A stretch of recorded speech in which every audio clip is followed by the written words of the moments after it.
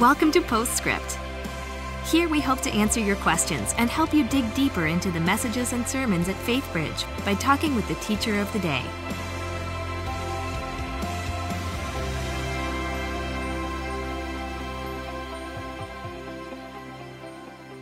Welcome to Postscript. My name is Wayne Risher. I'm the Family Life Pastor here at Faithbridge. And today, if you're dialing in for the first time, let me just tell you that two things happen here at Postscript.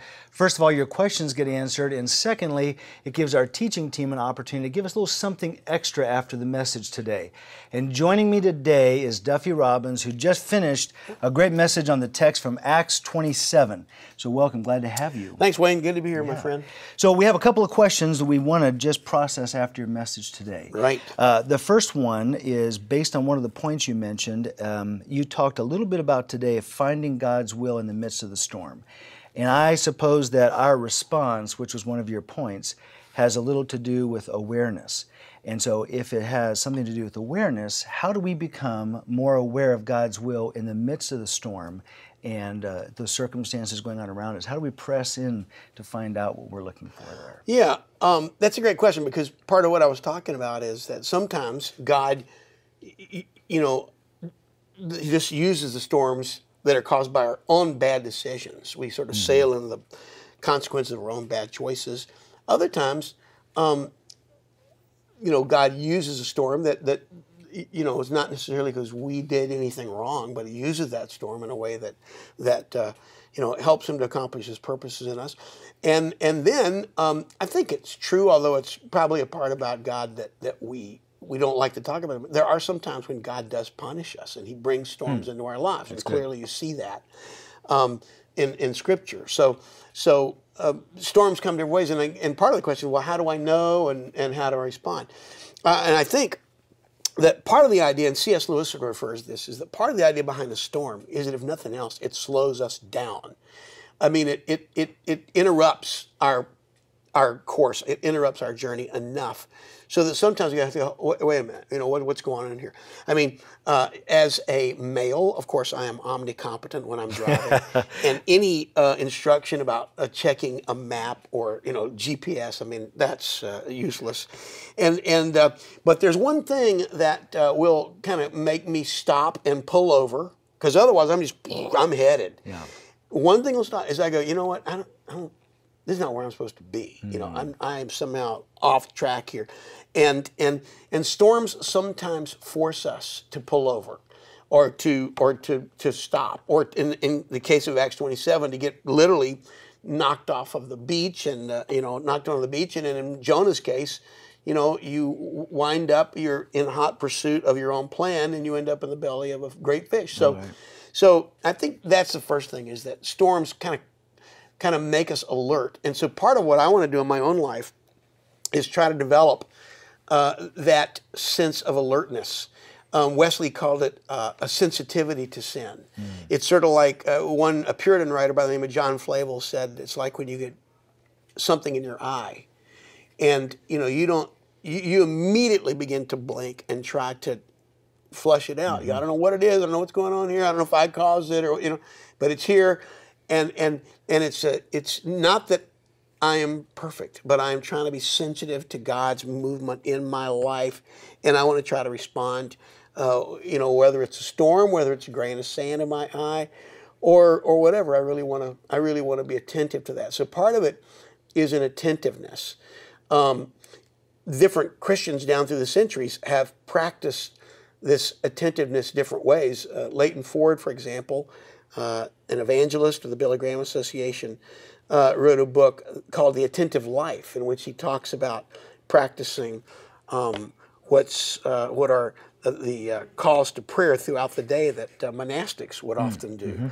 And again, it's a way of saying, look, pull over, pull over several times a day, even if it's just for a minute. Literally, mentally pull over in your heart and say, God, what's going on here? What am I excited about? What feels, is there a kind of a sort of something in my spirit that's not right? And so it's the first thing I think is in paying attention. But that's also one of the reasons why it's great to have fellowship, like a small group. We have, here at Faithbridge, because sometimes I don't see stuff. In driving, for example, is quite often my wife who will first ask, do you think this is the right road? I don't want to ask that question because I think it might not be. Yeah. So having people in my life, a band of brothers or sisters, somebody who's going to walk with us, it's a different kind of attention. It's someone else paying attention to my life.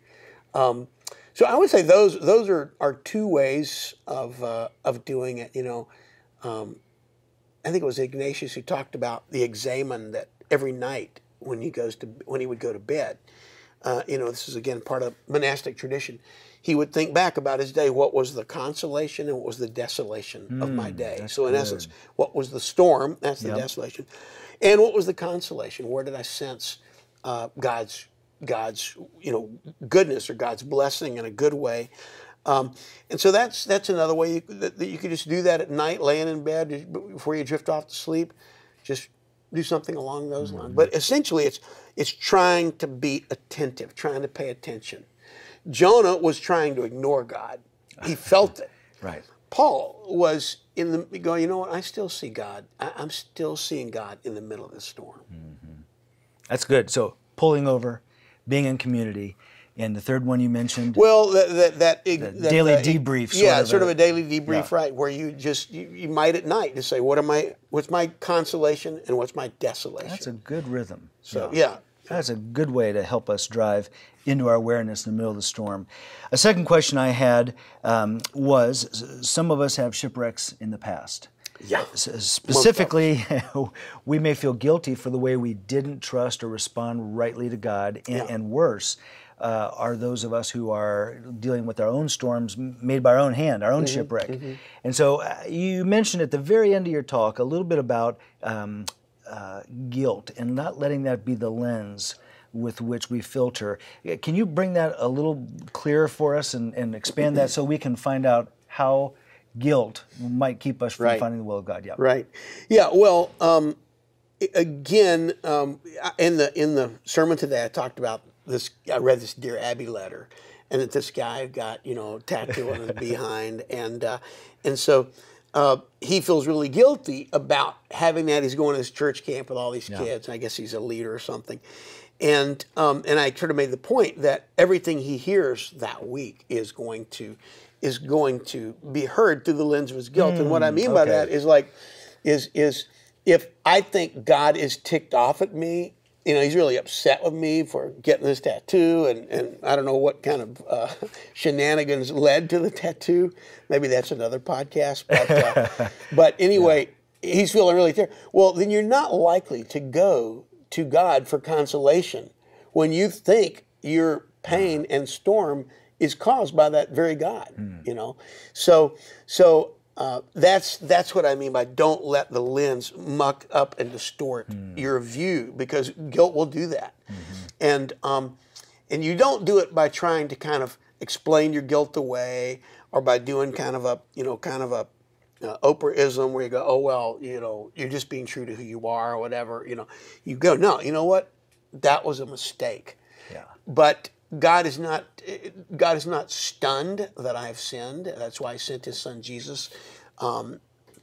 This is a part of what it means to be a person who lives with a sinful nature, and so this is not God, wringing His hand, going, now what? He has made provision for us through the blood of His Son. So that's what I mean, is sort of recognizing that perspective. C.S. Lewis kind of talked about it as, as sort of remembering too that I don't want to get too much in the weeds here, but sort of like we think of time as, being this linear thing where this is something that happens 100 years from now, and Jesus' death is something that happened 2,000 years ago. Okay. But, C.S. Lewis reminds us that God is above all that. He's above time. He's eternal. So God sort of sees the entire table at once. We see the table from here, looking that way, or maybe we're here looking back and looking at. And so whenever I sin, the great news of the gospel is that in that moment, in that eternal moment, God is seeing Jesus die on my behalf. God is hearing His Son Jesus plead on my behalf. And so it's not like when you sin, God has to go, oh, yeah, that's right. I remember that thing a long time ago where I died for Wayne. And, you know, it's all happening in the same moment.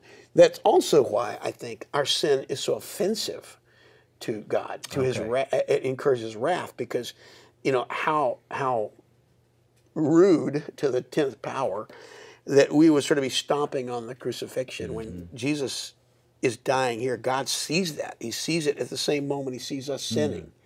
And it just makes the offense that much, you know, greater, I think. So it's the knowledge that that the God that I have offended is the very same God who has extended to me his grace and a way to deal with the offense. Right.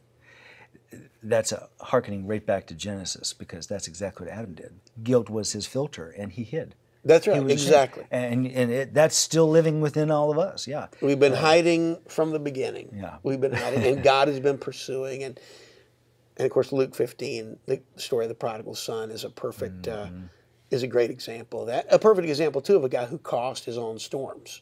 Right. You know, but, you know, even there, the father allowed the son to do that. In a sense, allowed him. I don't think the father said, oh, this is perfect. He's going to take his money. He's going to make some sound investments. No, kid is going to mess it up. Yep. But he wasn't really his son until, I mean, he wasn't all that meant. He was, you know, he lived there, but the father wanted the son to live in relationship and to love him and to feel the benefit of living in the father's house. So I go, okay, all right, you want to know what it's like being out of the father? Here's some money, go for it, kid. And so I think that's what happens sometimes when God allows us to face the consequences of our own self-imposed storms. Yeah, that prodigal son story is a great connective example. Yeah, illustration to that. Good. Well, I'll wrap up the last two questions, sort of combined into one. Okay. And that is, you quoted Paul at the very end by saying, take heart, have faith in God. And yet I'm wondering how we actually do that, a practical step for that. So if I'm right here in this moment, how might I write a note to myself and say, next time the storm comes, this is how my response ought to be? Comment on that for us. I'll say, I'll make just two quick comments. One is, do the next thing. Do the next thing. What I mean by that is that don't allow fear of the storm or the turmoil of the storm to blow you off course. If you feel you are on the course of what, you know, like I said, you talk to your friends, you listen, you're attentive, you say, God, is there something I need to hear? But if you go, no, storms happen, and they happen to, you know, they happen to all of us, and people who are, I mean, Jesus was killed, so, you know, these things happen to good people. Right. So the first thing is, I say, okay, do not let this storm, or do not let this shipwreck in my journey. I know God is going to carry me through, and it may be my next step. I mean, even Paul in this passage, Acts 27, it's interesting. He said, guys, I know it feels like we're going to die, but you need to eat. You're going to need your strength. And then he actually told the captain, some of the guys wanted to get off the boat because they were trying to just escape. And he said, no, you're going to need all these guys. So Paul said, no, you know what? In a sense, he was rationally taking the next steps that need to be taken. Right. So I think that's an important part of it. In my own life, when I've, you know, faced trials and stuff, I try to remind myself, okay, don't let that big dog scare you off of the trail. You know, good. Just keep walking, Yep. one step at a time. Yep. And sometimes in a storm, that's all you can do. Just do the next thing. Elizabeth Elliot Leach, you know, talks about this when, you know, her husband Jim Elliot died taking the gospel to the Auca Indians in Ecuador, and that's one of the comments that she made, is that in a time like that of just huge grief, he died with 4 other guys, missionaries. That one of the things she really learned is that you just have to do the next thing. So if it's a loss of a loved one, if it's, you know, financial, look, do the next thing. But the other thing is, do the next thing, but don't do anything drastic. In other words, it would have been very easy for Paul to say, oh my gosh, the boat is going, we're going to jump off out here in the middle of the ocean. No. It's bad, but stay on the, don't make drastic big decisions that you don't have to make in the middle of a storm, because quite often those decisions are not good decisions. Yep. So, do the next thing, but don't do anything drastic that you don't have to do, because we're not in a good place to make those choices. That's very helpful. Good word today. Thanks, man. You're always one of Faithbridge favorite rotation in our teaching team, so glad to have you. My pleasure. Thanks. And glad to have you at Postscript. Hope you'll join us next week as Duffy returns again. Thanks for joining us for Postscript. Help us keep the podcast interactive by submitting your questions during the morning services. Learn more at faithbridge.org/postscript.